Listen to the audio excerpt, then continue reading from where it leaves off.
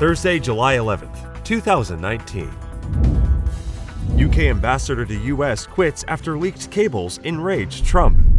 Britain's ambassador to the US resigned Wednesday after being branded a fool by President Trump, following the leak of the envoy's unflattering opinions about the US administration. Kim Derrick said he could no longer do his job in Washington after Trump cut off all contact with the representative of one of America's closest allies. Prime Minister Theresa May and other British politicians who have praised Derrick condemned the leak and criticized Donald Trump's intemperate comments.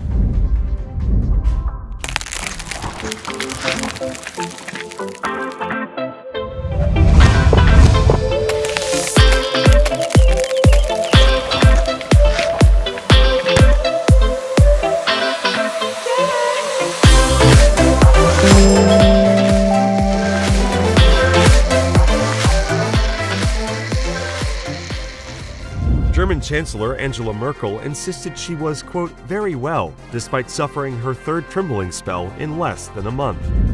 Avigdor Lieberman, the man who stopped Benjamin Netanyahu from forming an Israeli government this year, has a new campaign slogan: Make Israel normal again.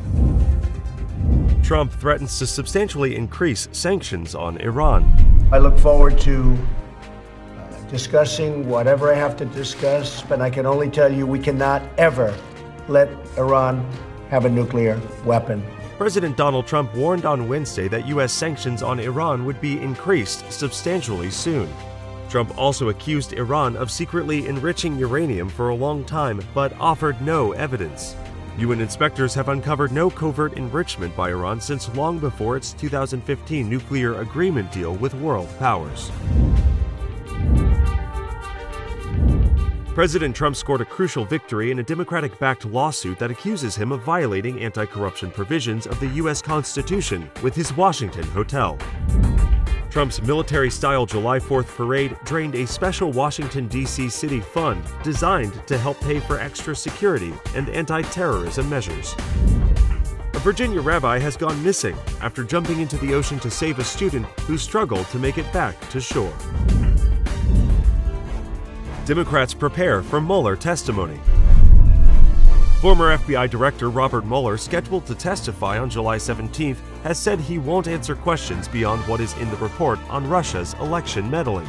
Mueller is expected to testify in front of the Judiciary and Intelligence Committees for 2 hours each, with time split evenly between Republicans and Democrats. A Democratic aide said staff members have been watching old videos of Mueller testifying during the administrations of George W. Bush and Barack Obama. A group of parents is suing New York State in an effort to reinstate a religious exemption to vaccine mandates. The MTA has announced that limited express train service is coming to the F-Line this fall. Uber is taking ride-sharing to new heights after launching its new air service between John F. Kennedy Airport and Midtown Manhattan.